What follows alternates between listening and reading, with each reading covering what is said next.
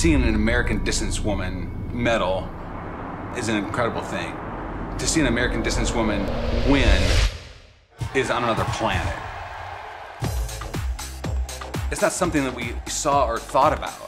And so when this actually happened, I mean, it was monumental for American distance running. The people at the top are the ones that have the best groups around them. She was so dominant in college. At University of Colorado, there's lots of great runners that come through here, so didn't really expect to see her develop into a champion so quickly. She didn't have to worry about tactics because she could control 90% of every race that she entered.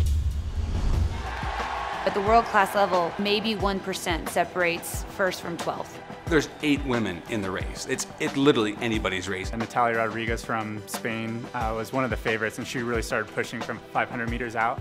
I'm getting chills as we talk about this.